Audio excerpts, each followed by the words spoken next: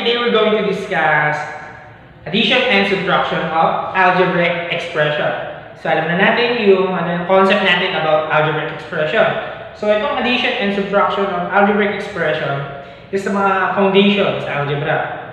So kung hindi ka marunong na itong addition and subtract ng mga algebraic expression, may hihirapan tayo sa mga susunod na lesson natin. So ngayon pa lang, dapat matutunan na agad natin kung paano nga ba mag-add and mag-subtract ng mga expression. Okay? So sa pag-add and mag-subtract ng expression or algebraic expression, kailangan maintindihan din natin yung tinatawag natin like terms. Like terms at saka yung unlike terms. So ano nga ba yung sinabi na like terms? So pag sinabi natin like terms, terms that contain same variables raised to the same power. So kapag sinabi natin like terms, ito yung parehas yung variable. Alam naman natin kapag sinabi natin variable, letter. So kapag nag-add or nag-subtract daw tayo, kailangan tingnan natin yung variable. Kailangan parehas. Parehas dapat. Hindi lang dapat parehas yung variable. Dapat same lang din daw ng exponent. Okay? Take note. So take note, we can only add or subtract like terms. So ibig sabihin, pwede lang daw natin i-add or i-subtract yung may like terms. Kapag may parehas like terms, pag sinabi natin like terms, ito yung same variable with same exponent. Hindi lang, halimbawa, parehas sila ng variable, pero magkaiba ng exponent. Hindi sila parehas, hindi sila like terms. Magkaiba sila, unlike terms sa kanila, ang tawag natin doon. Kailangan parehas ng letter at parehas din dapat ng exponent. So magbigay tayo ng example para lalo natin maintindihan kung ano yung sinasabi natin like terms at saka yung unlike terms. So for example, we have 3x and 7x.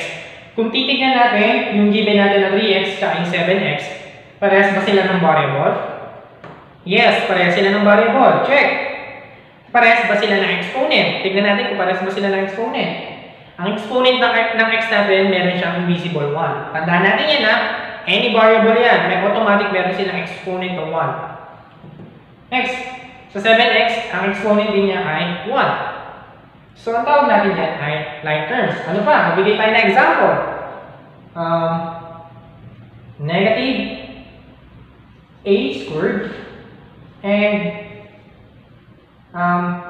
54 a squared. Like terms sila. Bakit natin nasabing like terms? Kung titignan natin, parehas sila ng may letter A. At yung letter A natin, parehas may exponent na 2. So, masasabi natin yung negative 7a squared at 54a squared ay like terms. Parehas kasi sila ng variable at ng exponent. Okay, ano naman yung unlike terms? So, magbigay tayo ng example. So, for example, we have negative 8x squared and 55y squared. Kung titignan natin, sa variable pa lang, magkaiba na. So, hindi sila like terms, not like terms, or unlike terms. Ano pa? Magbigay tayo ng example pa. For example, we have 9x cubed and negative 17x squared. Ang 9x cubed at ang negative 17x squared ay like terms or unlike terms. Tingnan natin yung variable at yung exponent. Parehas sila may x. Okay. Check. How about exponent? Parehas din kaya sila? Exponent niya dito ay 3. Ang exponent niya dito ay 2. So, hindi. So, dapat itignan natin yung variable at yung exponent. Dapat parehas para masabi natin na like terms sila. Okay? Ano nga ba yung kinalaman ng like terms at unlike terms nila sa pag-add and pagsusubtract ng mga expression? So, magbigay tayo ng example, ha? So, for example, we have 14x plus 5x. So, for example natin, ha? 14x plus 5x. Sabi kanina dito, take note, we can only add or subtract like terms. So, ibig sabihin, pwede lang daw natin i-add or i-subtract yung parehas yung terms. Okay? Naintindihan na natin kung ano nga ba yung like terms at unlike terms. So, pag-add at pag-subtract, dapat parehas yung terms. So, try na natin. So, 14x plus 5x. Tingnan natin. Parehas silang may x. Check. Parehas silang exponent. Yes. Meron silang invisible 1. So kapag na-check na natin yun, pwede na natin i-add yung numerical coefficient. I-apply natin yung operation ng addition and subtraction ng integers. Okay? So 14 plus 5. Parehas silang positive. So kailangan natin i-add yung numerical coefficient. So 14 plus 5 is equal to 19. 19. Then copy natin yung variable na magkaparehas. So parehas sila naman ng x, copy lang natin. So the answer is 14x plus 5x is equal to 19x. Ano pa? Number 2, we have 5y minus 13y. Parehas silang may y? Check natin. Yes, parehas sila ng exponent. Yes. So kapag parehas, copy na agad natin yan. Then, apply natin yung operation, yung addition and subtraction of integers. Positive, negative 13. Magkaiba ng sign. Ang ginagawa natin kapag magkaiba ng sign, sinusubtract natin yung numerical coefficient, then kinakopy natin yung sign ng mas malaki. So, 13 minus 8 is equal, 13 minus 5, sorry. So, 13 minus 5 is equal to 8. And copy the sign of the larger number. So, ano ba yung mas malaking sign? 13, yung sign ng 13, negative. So, the answer is negative 8y. So, naintindihan? So, magbigay pa tayo ng maraming example. What if, number 3, 3x plus 2y. Kung titignan natin yung number 3, magkaiba sila ng variable. Paano natin i-add o isusubtract yan kapag magkaiba ng variable? Kapag magkaiba ng variable or ng exponent, hindi sila parehas, hindi sila like terms. So kung ano yan, yun na din yung final answer. Hindi kasi natin pwedeng i-combine yan or i-add or subtract. So kapag ganyan, hindi natin ma-combine yung given natin, copy lang natin, and yun na din yung final answer natin. So yung 3x plus 2y, hindi natin pwedeng combine, so yun din yung final answer natin. Okay tayo na? So magbigay tayo ng medyo mahaba na given. For example, we have 3x plus 2y minus 2x plus 6. Doon pa lang sa given, kailangan i-check na agad natin yung may magkakapare-parehas. Mas maganda siguro circle natin or i-underline natin yung may magkakaparehas. Unahin natin si x. Meron ba may x dito? Ayun. Ayun. Ayun. So yung 3x and yung negative 2x.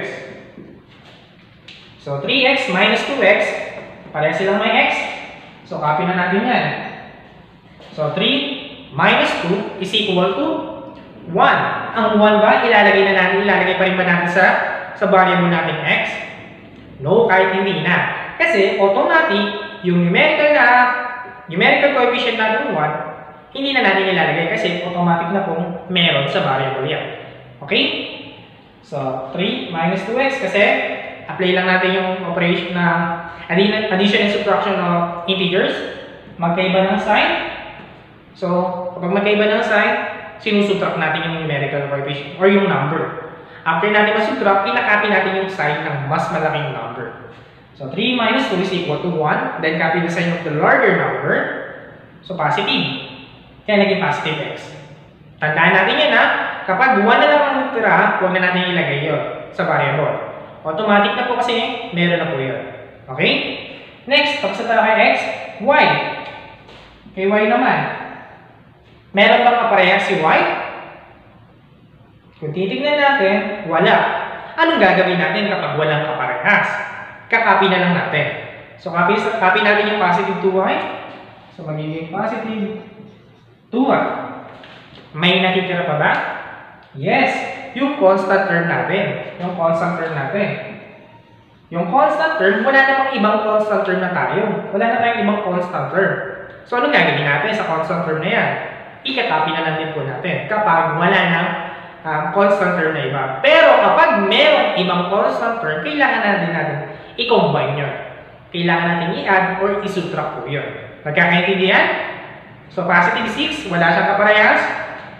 Copy na lang. Okay po ba tayo na?